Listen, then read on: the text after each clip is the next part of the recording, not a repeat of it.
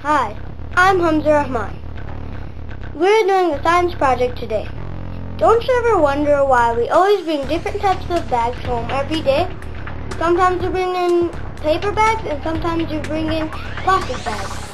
So today we are going to figure out which bag really holds the most weight. For this experiment we are using a plastic bag from Walmart and a paper bag from Macy's. You may also need weight to put in the bag.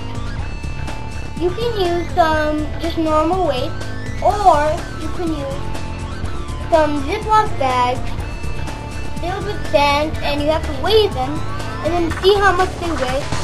They need to be weighed about 5 to 10 pounds, and then you write it at the top. And you may need about 5 to 7 of these different weights.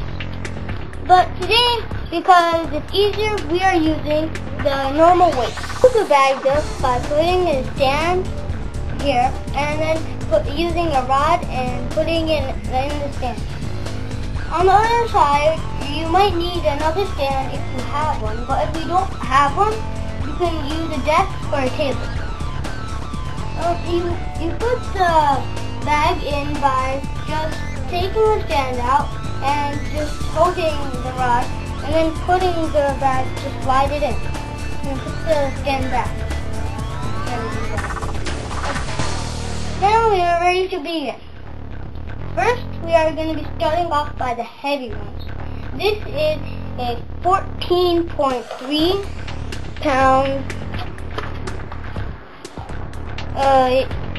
weight. Oh yeah, by the way, this is a Walmart bag.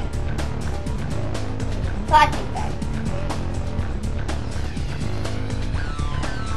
Okay, let's see what happens in the first one.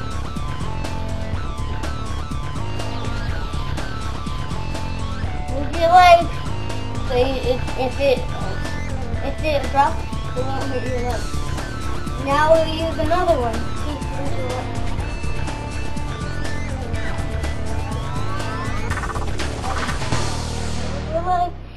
And this is the same thing, 14.3 pounds, about 15.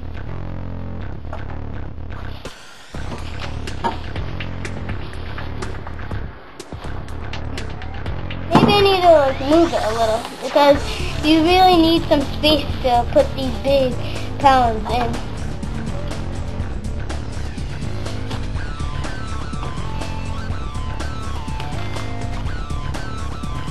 Got it in there. Oh my god, it can hold that too. Okay, now we'll go a little lower in the weight. Okay, now we have like about 9 pounds weight. Okay, now let's use this one.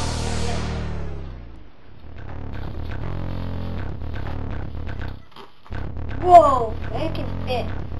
Now we'll use another one. See if that'll fit. 8.8 pounds. Move your feet. Woo! Whoa, that made a big noise. We realized that the bag mostly ripped from the bottom from the top, because the bottom only ripped a portion, and the top ripped a lot from the handlebar. When the bag ripped, the total amount of weight that the bag held was 48 pounds. But that might not be the exact weight that the bag can hold. So we just took the last weight that we put in and took half of it and just minused it from the total weight. And we got 44 to 45 pounds that the normal bag can hold. Now let's move on and testing the paper bag. Now we are going to be testing the Macy's paper bag. It should be about the same size as the Walmart plastic bag. You should put the weights in the same way that you put them inside of the Walmart plastic bag. From the heaviest to the lightest. So we're going to start off with 14.3 pounds, the heaviest. So carefully. Move the feet so it doesn't fall. really carefully. Don't just drop it in. Okay, you can hold. Now, now let's try another one. Another 14.3 pounds.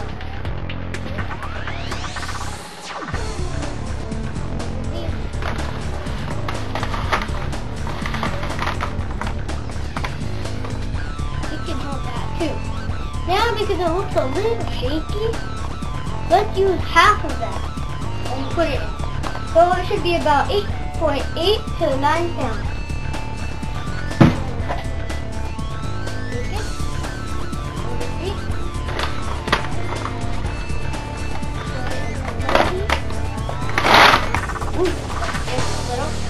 Okay, now let's take another one and another 8.8 or 9 pounds and put it in.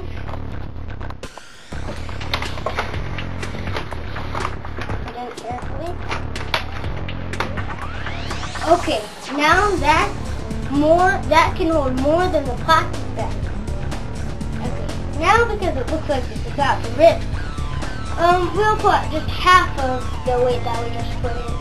So that's about 4.4 to 5 pounds. Okay.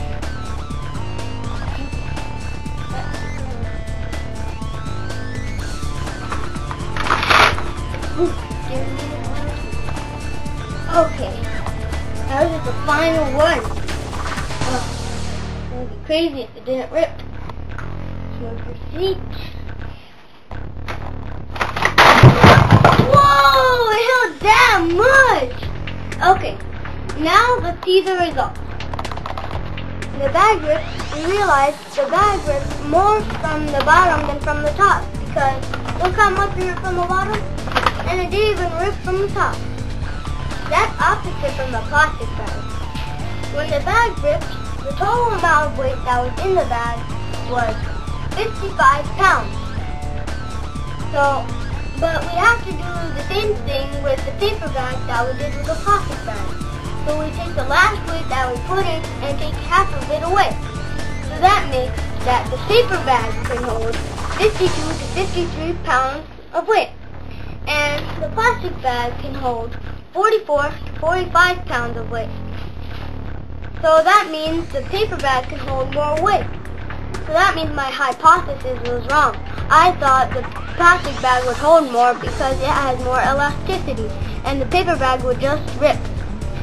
Okay, now the results are that the paper bag holds more weight. Thank you for watching my science project. See you next time.